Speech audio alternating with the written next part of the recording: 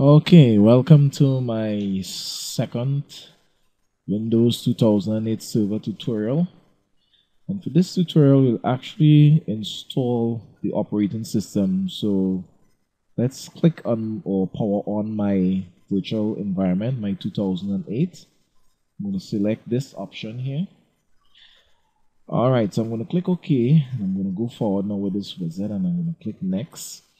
Now what I need to do is to find my ISO. How did I find my ISO? I actually selected this option here and I went to add ISO, and then I looked for this Windows 2008 ISO that I already had as an image file on my hard drive.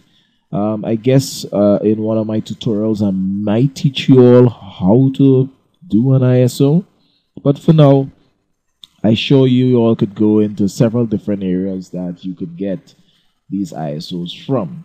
Nonetheless, let's move on. So I'm going to select my ISO Windows 2008. I'm going to direct select.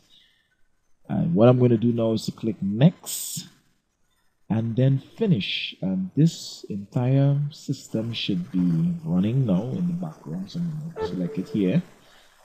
And you're going to see my Windows 2008 is actually loading up in its environment. So I'm just going to just bring it here a little bit.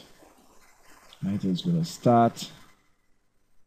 All right, Windows 2008. So I'm going to select the default option English. And I'm also going to select United States. If I wish, I could probably go in here, capture my mouse. I could actually get into this environment here. Right, so if you realize I cannot go outside of this environment, then I'm going to click Next, and I'm going to start to install this operating system. Now, as it goes through the processes, I may stop and pause for you all to see what is taking place, or I might even want to hold down my Control key on my keyboard for a little while so I can actually, come out of the VirtualBox, and if I want to get back in, I just click there again in any one of this open area and the capture box is going to come up. All right. Now, what is all of this? Data center, enterprise standard, server core, where you could either have it in standard, enterprise, and so on. Anyhow, I am going to select the enterprise edition, but I'm going to just tell you a little bit about the data center and the server core edition. Well, the server core edition actually is a command line interface, and I would actually have to install the server core interface to show you how, it's like a DOS prompt, like how Unix used to be a long time. So for those who don't know about MS-DOS and Unix and so on, especially if you're doing a degree in computer science, I think you should switch, like what I said earlier, to probably a business or something like that. But nonetheless, so server core is really where you can install a very minimal installation of Windows 2008, but it would be minus the graphical user interface, so you'd have to use a lot of switches. So this is really for people like me, not like you who just watching this video for the first time, because it's not like if you're real good at doing switches anyway.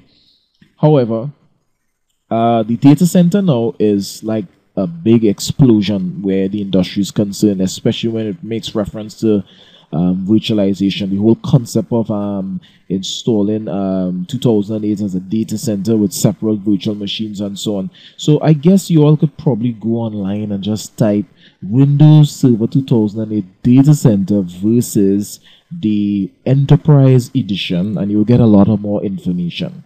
Right, so I'm going to select this option here, Windows 2008 Enterprise fully installed, and I'm going to click Next. All right, I'm going to select this option here. I accept all these agreements, because if I don't, it is not going to install. All right, and then I'm going to select this option here because I'm not going to upgrade, because I never had it on before there anyway. So, and then again, I don't like upgrading servers, but it has its benefits, but I prefer to install it from scratch. So I'm going to go to Custom and select this option. This is my unallocated space that I had reserved for the installation on this virtual machine. Now I just want to talk a little about these drive options, because you could actually use this. You could actually create these options at the bottom here, to create a new partition So for those who knows about partition, like logical drives and so on, so you can select this option and you can actually put, divide up your partitions and so on. But I would not do that. I'm going to keep this at default because I already, have this 20 gigabyte storage space and other things that I would want to install when the server is up and running. So I guess whenever you all install an operating system, it's always best to have two logical drives and install your operating system on one, which would normally be flagged as the C, and then the other one you could probably put all your data and stuff. Now, just in the event if your machine was to crash, it will really crash on the C partition alone. All right, so let's move forward and click next. All right, and there it is. It begins to copy and expand those files. So I guess we will just have to sit down and wait. As you can see, the files is still expanding. And then after, we're going to install the features, install updates, and then complete installation. So let's pause the video for now and wait until it does all of this. And then we'll come back. All right. Now, before it actually reaches this stage, during the installation process, your machine would restart a couple of times. All right, so we're not going to pick up from where we left off before. So I'm going to select this option OK, and I'm going to have to click in here and actually to get my mouse captured. And then click the option OK. And I have to create an administrative password. Now I'm just going to use the default password that, well, I shouldn't say default, but like a password that you could use, but it has certain restrictions in terms of your password. So I'm going to click, my password is going to be capital P. And then I'm going to use the @ sign as a A. And then I'm going to type SSW0RD.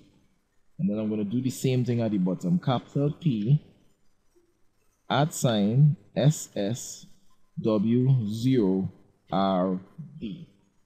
Because you must have these password conventions in order for it to be accepted. Alright, so mine is accepted and server is installed and it is preparing my desktop environment. And as you can see,